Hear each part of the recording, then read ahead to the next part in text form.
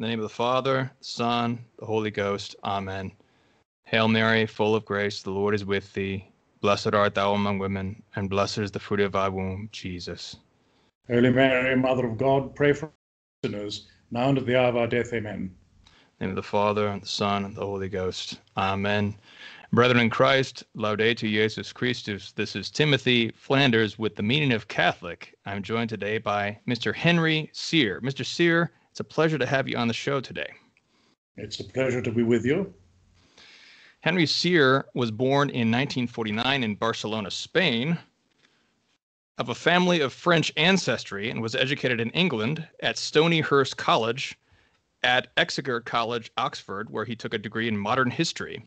He is a historian and writer of The Dictator Pope, and is the author of 6 books on Catholic history and biography, including one on the famous English Jesuit writer and philosopher Father Martin Darcy, and also this text, which we'll be discussing today, Phoenix from the Ashes, The Making, Unmaking, and Restoration of Catholic Tradition, published by Angelico Press. Mr. Sire, thank you for all of your good work for the Church over the years. Thank you for mentioning it. Well, we'll have, if you'd like to purchase any of Mr. Sire's work, they're linked below. But the title of this interview is going to be discussing civilization and barbarism. This is a running theme in his work, Phoenix from the Ashes. Mr. Sire, I really appreciate the way that you begin your book with a great survey history of Christian civilization before you delve into the current crisis. And so I'd like to just start by asking you, how do you define what is civilization in contrast with barbarism? Could I begin by mentioning that the title Phoenix from the Ashes was not mine. I finished the book in 2013, and my title was The Sickness of the Catholic Church. The title Phoenix from the Ashes was my publisher's. And looking at what's happened since 2013, I feel that he was over-optimistic at the time. However, to return to your question, is the human culture that results from people living in cities. When you have a sufficient number of people, a large enough society, sufficient wealth for literacy, for the higher human activities, and of course we're bearing in mind the religious aspect, which is obviously the most important part of human life. So one has to consider the moral and spiritual element that is contributed by Christian civilization. And so is barbarism simply the depravity of those things? Well, barbarism is the absence of civilization. I think nowadays it's used to mean the people who are actively trying to destroy civilization. Obviously, this was a feature at the end of the Roman Empire, when the barbarians were in fact coming in and trying to destroy, and not trying to destroy, and succeeding in destroying the Roman Empire. But leaders like Alaric the Goth really wanted to participate in Roman civilization. The difference nowadays is the modern barbarians are haters of what remains of Christian civilization and are actively out to destroy it. Yeah, I was struck by what you said on page 157. You say that the wealth and comfort of modern life became the bribe by which man was brought to ignore the riches of the Spirit. That was the bid by which Satan offered limitless power in this world to a humanity that had been shown the vision of the next. All these will I give thee, if falling down thou wilt adore me. Would you say that the modern barbarism has a conception of wealth that it uses as a weapon, is what I'm hearing, against the riches of the Spirit? Oh, absolutely. This is the whole ideology of capitalism. When people argue the merits of capitalism, They say, look how much more successful it is, how much richer everybody is. It's a purely materialistic criterion. It's the worship of mammon. Yeah, there was one of the great points I think that you bring out in your text is the influence of economics, and we're going to get into that a little bit more. You point out on 156, you compare much of the apologizing that people do, Christians, Catholics today, apologizing for Christendom. You compare it with as an example, you say, if we found a Jew who disparaged the kingdoms of Solomon and the Hasmoneans and found virtue only in the Egyptian and Babylonian captivities, we would conclude that his faith in Judaism is a sham and that his real pleasure is in its subjection. Similarly, those who reject the prosperity of Christendom and admire only its oppression. So why is Christian civilization the greatest civilization? That's a rather different question from what you've just been mentioning. Well, why is it the greatest civilization? I think you only have to look at the facts. Western Europe is the only civilization which spread all over the world from the 16th century onwards, so that by 1914, the entire world was dominated by Christian civilization, or perhaps more accurately, by post-Christian societies. But even before that expansion, I think you could say that the medieval civilization of Europe had shown itself the greatest in the world. One can look at phenomena like the system of universities that was created in Europe from the 13th century onward. I don't think there's any civilization that has this system of culture such as Europe had, and the sublime cathedrals and great churches that dominated the cities of Europe. Again, religious buildings are a phenomenon of other civilizations, but I don't think you could say that any of them reach the sublimity of the Christian churches. And of course, the whole moral aspect of Christian civilization, clearly the spiritual dimension of Christianity itself.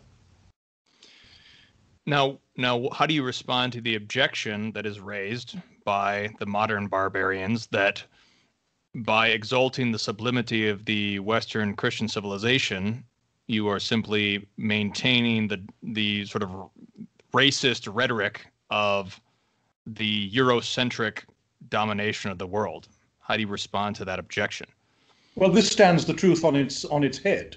This whole ideology is aimed at destroying Christianity, and they do this by secondary means, and they turned precisely the cultural and the moral aspect of Christian civilization into a racial one. This, of course, is peculiar to the United States. It stems from the racially based social system that was created in the slaveholding states, and after the abolition of slavery, was a feature of the whole of the United States. And this is a rather parochial view of things, if I can describe the United States as a parish. But it's a matter of taking this racial aspect and using it as a weapon against what is really a moral force, the force of Christian civilization. Now, you contrast the sort of Whig history of unlimited progress in your book with what you see as a more true reading of history, which is not an unlimited progress. What exactly is the cycle of history in general in these against this unlimited progress that the sort of Whig history has built? Well, I say in my book, as you know, that this idea of progress began to emerge in the late 17th century in the Protestant countries, which began to see themselves as richer and more advanced than the Catholic part of Europe. But you can't impose this as if it were a truth of the whole of human society or human history.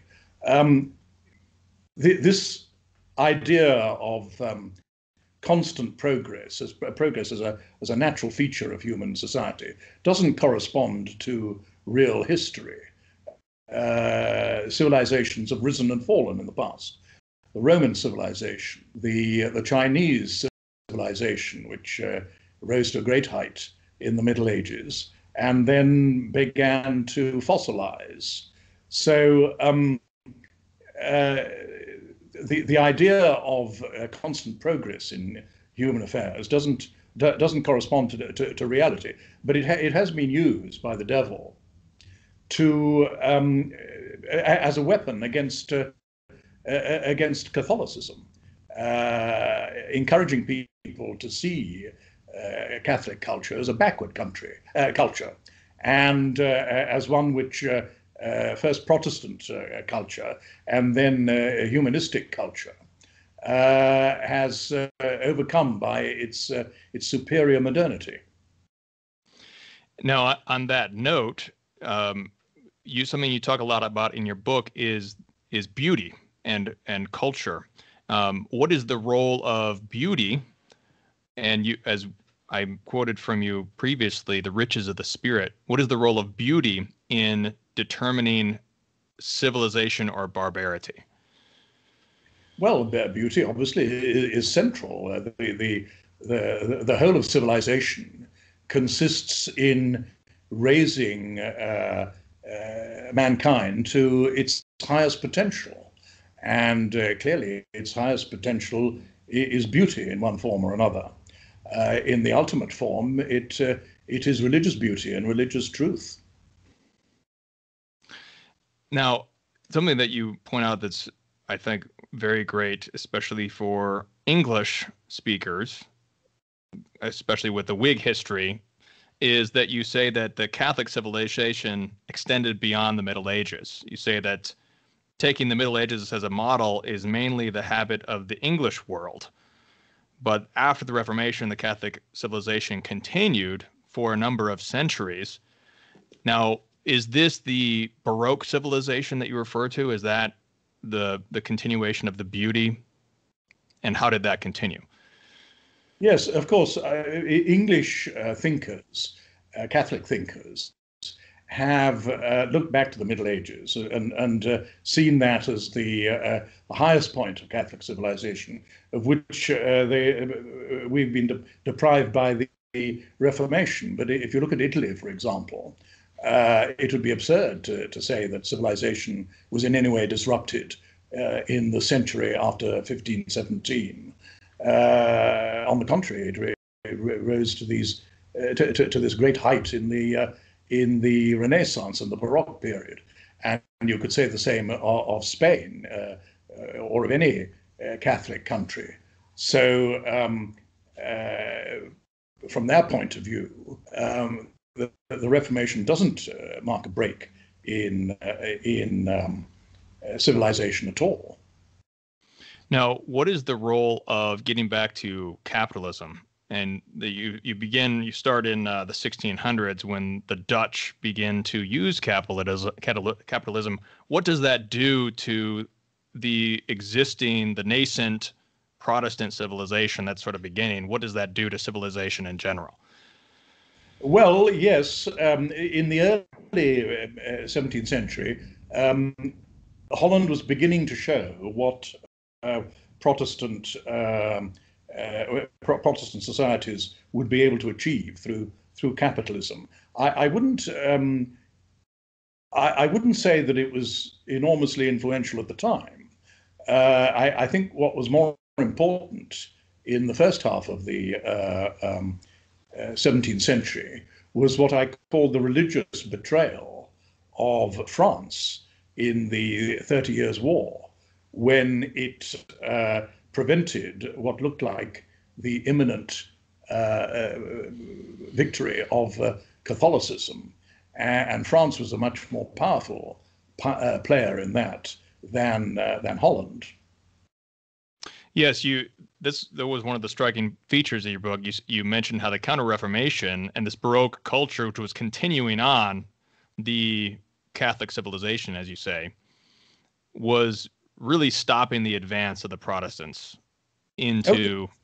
There was a tremendous fighting back on the part of the Catholic world from the second half of the 16th century onward, and very obvious in the first half of the 17th century, and that was wrecked by the intervention of France, which ensured the victory of the Protestant side in the 30 Years' War. So tell us more about that. You have some pages you devote to Urban VIII. Tell us about how did that betrayal come about? Why did it come about? What were the effects of it? Well, you had a very surprising set of circumstances at the time. As I say, the Catholic countries, specifically Spain and Austria, looked about to conquer the Protestant forces in Central Europe. And in normal circumstances, there was no reason why France should have intervened. France hadn't been very effective in the previous 100 years or so. But it just so happened that at that time, you had an extremely powerful and able minister in France, Richelieu, who, in spite of being a cardinal, chose to side with the political and the anti-Catholic side. And he made France the instrument for the defeat of Catholicism. And equally extraordinary, in Rome at the time, instead of a pope who represented the tremendous movement of the Counter-Reformation that had transformed the church in the previous half century and more, you had an extremely politically minded and worldly minded pope, Urban VIII, who chose to take the side of France against the Catholic powers. And the most extraordinary anomaly. And this is what was responsible for the defeat of Catholicism at the time, which permitted the rise of the Protestant powers, Holland, Britain, later Prussia, which meant the complete defeat of Catholic civilization ultimately. Now, I've heard various theories about this period, in particular regards to 100 years before that with Spain. And I know that France was resisting very much the decrees of Trent for some time, and Spain was really sort of the Catholic power bringing things forward. And what would you say contributed to the decline of Spain? Was this a big factor in stopping that? Because I've also heard the financial factors as well. Yes, that's true. I mean, there was an economic decline of Spain from about the 1630s, I think, onward. Basically because of the reduction in the amount of gold and silver that was being imported from the Americas. But what really brought about the collapse of Spain was the rebellions of Catalonia and Portugal from 1640 onwards, which was provoked by the French intervention in the 30 Years' War, the military effort of Spain, because of this unusual challenge, simply became too strong for the capacity of the country. So you have these different Catholic powers rebelling against each other, allowing for the Protestants to go on the ascendancy. Now, you mentioned how the capitalist economy beginning in Holland, then again comes together obviously with England in 1688. Now, how does the capitalism begin to really affect the civilization at that point after sort of the decline of the Catholic League? Yes, exactly. Incidentally, I should point out that this is the thesis of Hilaire Belloc. I don't know if you've noticed this, Det.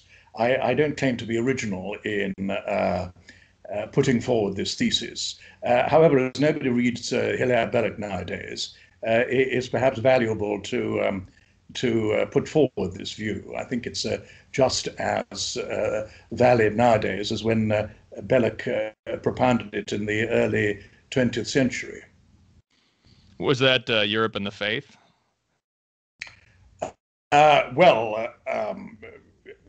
Yes. I mean that's I suppose the central book in which he puts forward his philosophy.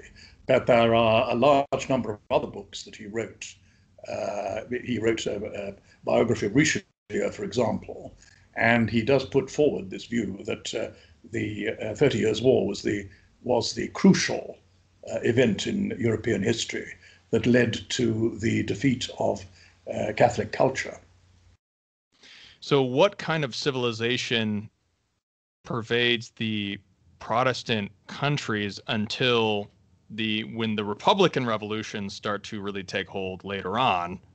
Do they have a civilization going up to 1789 and later, or is it the beginning of their barbarism? I don't want to disparage Protestant civilization.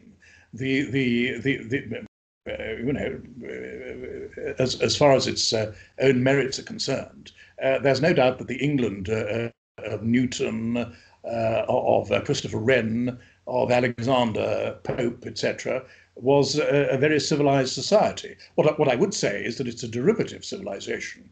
It's not something that is brought in by Protestantism as such.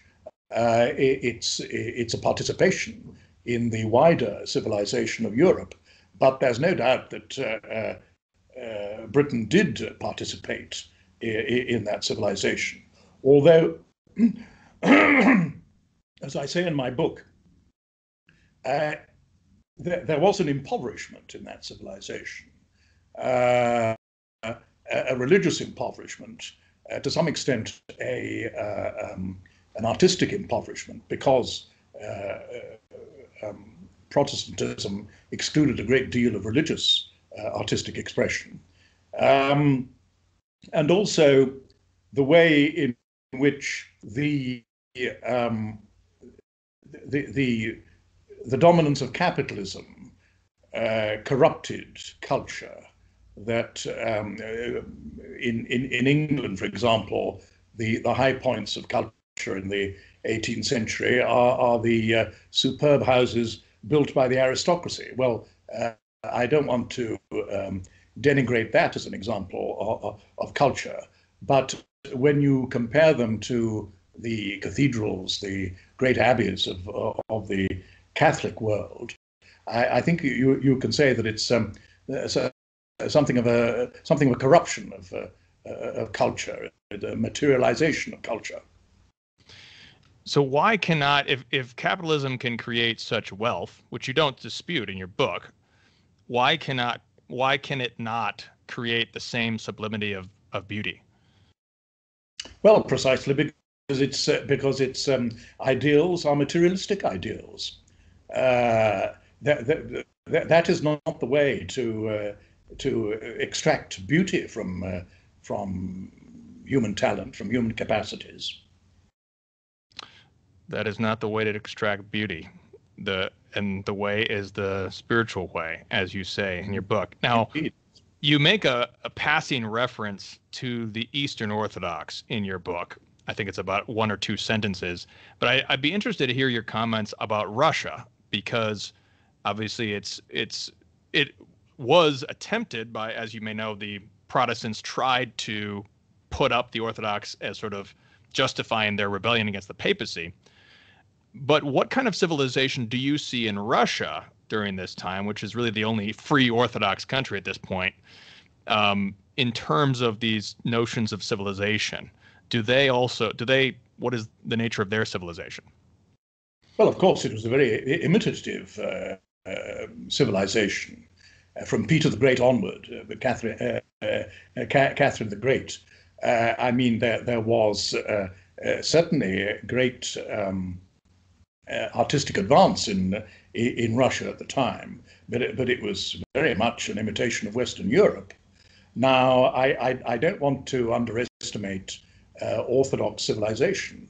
Up to about the 11th and 12th centuries, Eastern Orthodox civilization, Byzantine civilization, was in advance of Western civilization.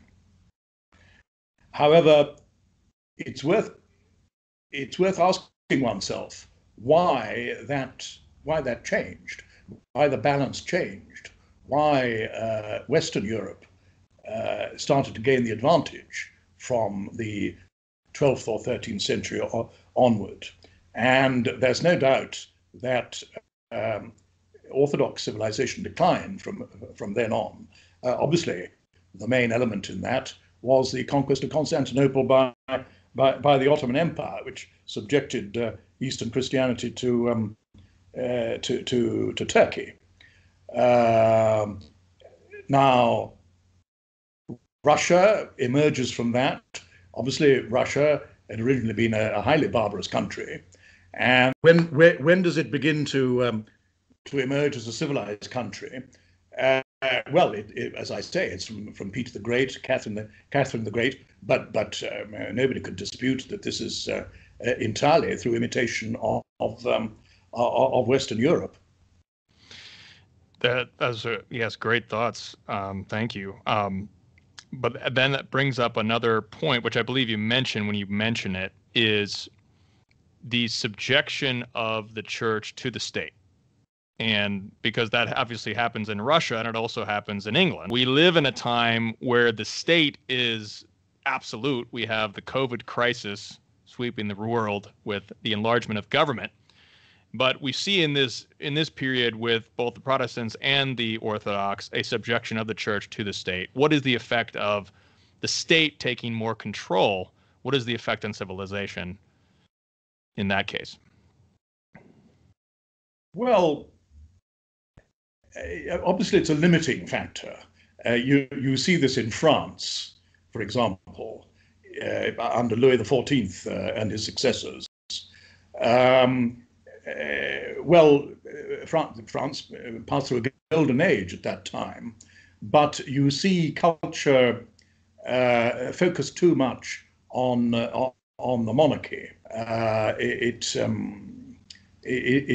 It becomes too much of a state culture, which of course has been enormously aggravated since the French Revolution, where the state has got completely out of hand. Can one say that in Russia or Byzantium,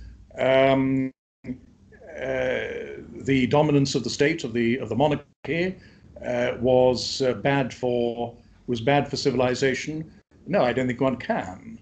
The monarchy in Russia and previously in Byzantium was probably the main factor in making the Byzantine Empire and the Russian Empire the great cultural places that they were.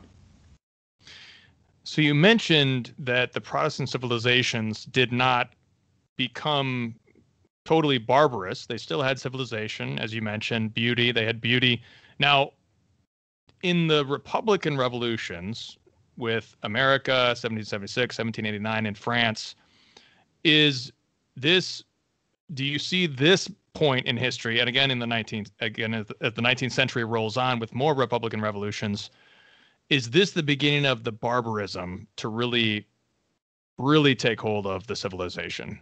Or is this just a different civilization? Yes, but where I would see the real barbarism is it begins with the utilitarianism of the late 18th and early 19th century. And of course, monarchic Britain is responsible for that rather than Republican America or Republican France. I wouldn't say that republicanism in itself is a force for barbarism. Not Republican in itself, but certainly the phenomena that came with the French Revolution. They were very barbaric. So can you elaborate on the utilitarianism of England in the 18th century and what effect that had on spreading barbarism? Well, the way in which it eliminated beauty and culture as ideals to be followed, and substituted utilitarianism, substituted usefulness. The result of this was in the horrible industrial towns that spread all over Britain at that time, and the enormous decline in the aesthetic appearance of society in 19th century Britain, and that, of course, is greatly imitated in the United States. Right. So you're saying that the real force for barbarism really starts to take hold after the Dutch and English come together. The capitalism starts to really take hold in the industrialization. Would you say that industrialization as an economic factor, is that one of the main factors in sort of spreading ugliness, the barbarism? Very much so, yes. Okay. So what do you see as the limits, the successes and weaknesses of the Catholic response in the first half of the 19th century with the Romantic movement, the Ultramontane movements, which respond to the industrialization and the violence of the revolutions? What are the strengths and weaknesses? You do have some criticisms for Pius IX. Tell us about this period in terms of civilization. Well, Pius IX was not a great thinker. And you've got two different levels there. You have the Catholic religious response and the Romantic response, which are closely related. That's a whole cultural world. And on the other hand, you have the action of individuals like Pius IX, and I don't think you can really assimilate the two. Pius IX, well, what I would say about him is that he encouraged the more limited party, in the more intellectually limited party in the Catholic Church. Unlike his successor, Leo XIII, for example, who was responsible for much more a cultural revival in the church. Pius IX was a somewhat incompetent ruler of the church. It would be easy to think of ways in which the church could have reacted better to the challenges that it was faced with at that time. But of course, we're talking of an individual there. Now, there's an interesting theme that I see in the later parts of the first part of your work, where you seem to highlight a number of the excesses in the reaction to 1789 in France and the revolutions, and as we come into the Second Industrial Revolution later on. So you mentioned, I as going through your work, I see four different things that have been prone to excess. One is the Ultramontanism, the papalism. One is the Neo-Thomism, which you state was somewhat limited. You said that it was not creating a full philosophical system like St. Thomas, but was, page 137, you say it was becoming a store from which infallible answers would be extracted on any subject. So this is the manualism. And then you also mention Pius X's suppression of modernism, which is where you say, on the plea of rooting out modernism, anything but the most conventional orthodoxy fell in danger of proscription. And so then you contrast between integrism, which was imposing a strict school of integrism on the middle ground of the church. So I see these three different sort of excesses. And then you also mention in passing, as we get to Vatican II, the influence of fascism as well. So I see these different excesses that you are pointing out. How do excesses, can you describe, first of all, I guess I threw out a lot there, but can you describe some of what these excesses were? What was Vatican II, was this revolution later on, was that very much a reaction to these excesses? No, I wouldn't say that it was. I think you need to bear. I think you need to bear in mind is what I'm talking about is the ways in which the Catholic Church fell short of an ideal response to the problems of the time. Clearly, we're talking about limited men. There's always, you can't expect all Catholic clergy to be great philosophers and to seize the instrument provided by Thomism at the same level that St. Thomas Aquinas himself provided. So obviously there's this very natural defect that people looked at the Thomist system not as a philosophy, because most people are not philosophers, and even fewer people are great philosophers. They simply took it as an easy store of doctrinally correct answers. Well, this wasn't what Leo XIII had in mind when he encouraged the Thomist revival. He wanted to promote a revival of thought, and to some extent he did. But you had a sector of the Catholic Church which simply said, we've got to repeat exactly what St. Thomas says. Well, this is not very good for Catholic intellectual life. I don't want to underestimate the value of Thomism to Catholic intellectual life.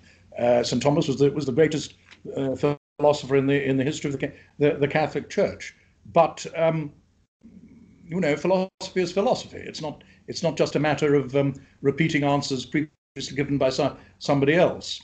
This relates to integrism too, which you mentioned, because a large strand in integrism was insisting on Thomism as the only philosophical system in the church.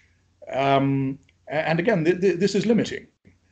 You had a school of neo-Thomists in the early 20th century who were trying to use Thomism more creatively as a sort of seed of a more modern approach to a more modern handling of Catholicism.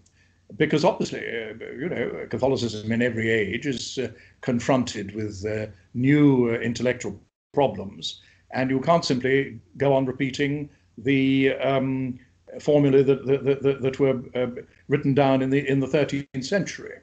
So these were ways in which the response of the Catholic Church was limited, and rather understandably.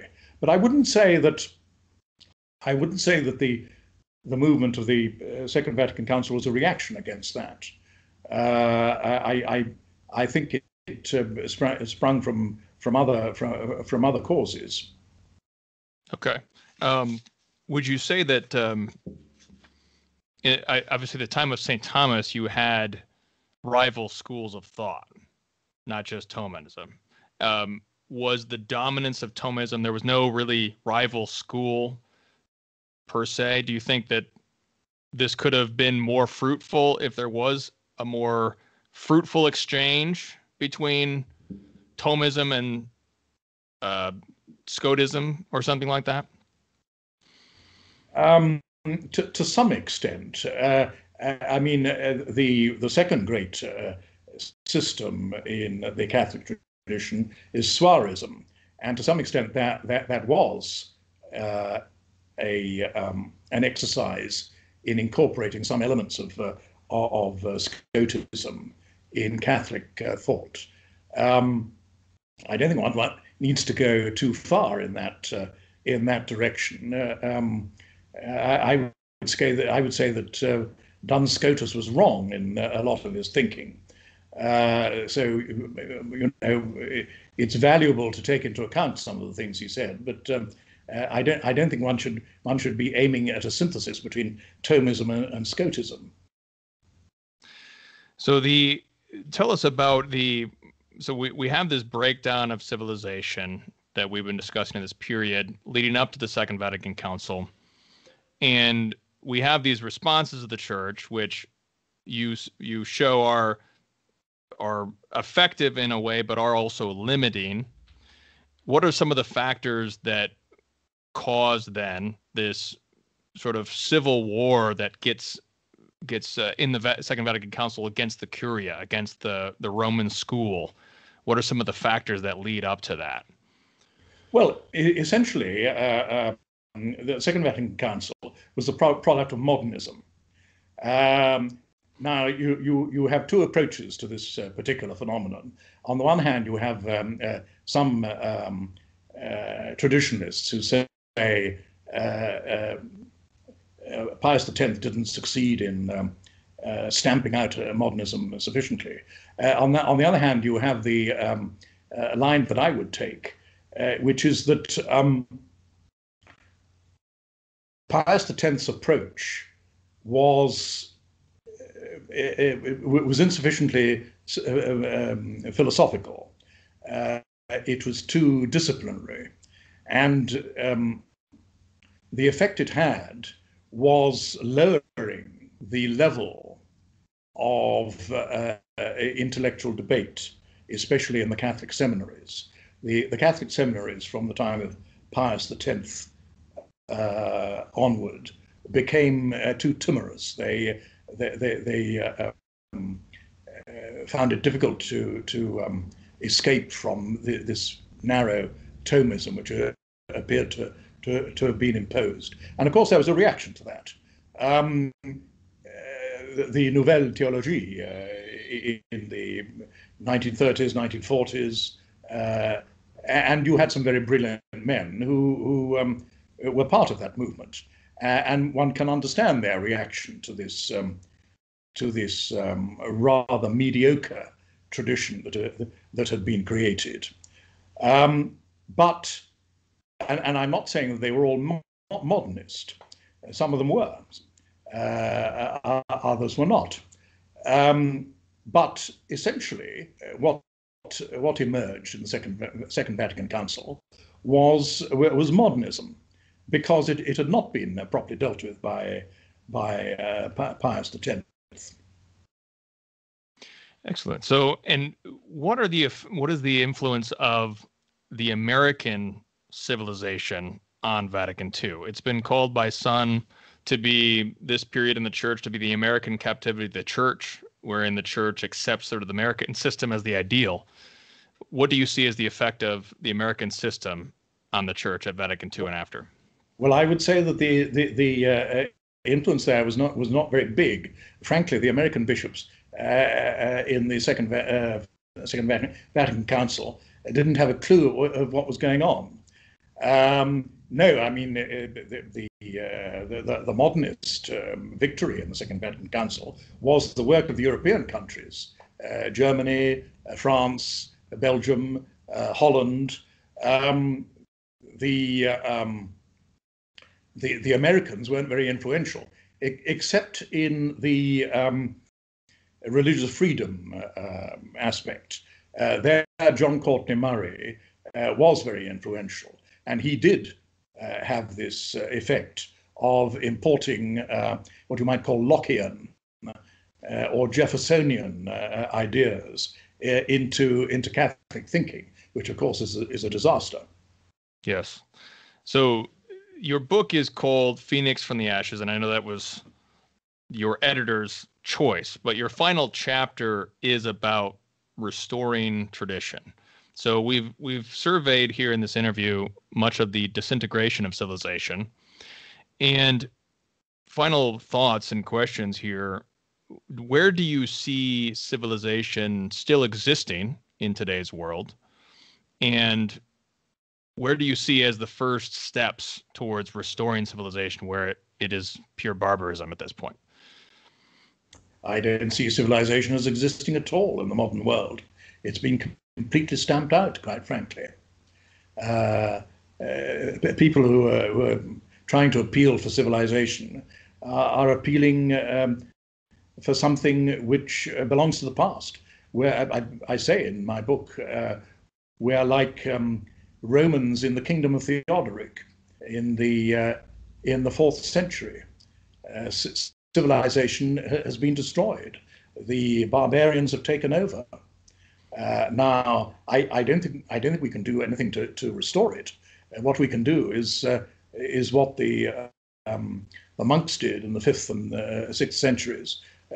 Try to keep the written word, copy the texts of classical civilization. But as far as actually enabling it to rise again, that's going to take centuries.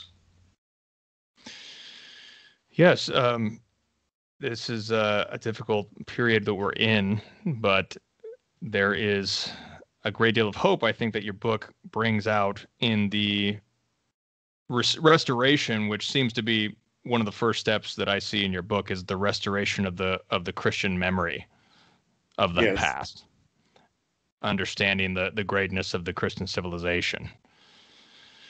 Any final thoughts for the epoch that we face, Mr. Sire? Well, of course, what can be achieved is a restoration of Catholic tradition within the Church. Now, an enormous blow has been struck in that respect by the present papacy, by Pope Francis. Under Pope Benedict, it looked as if this restoration of tradition had a future. Pope Francis has caused enormous damage, but he can't stamp out the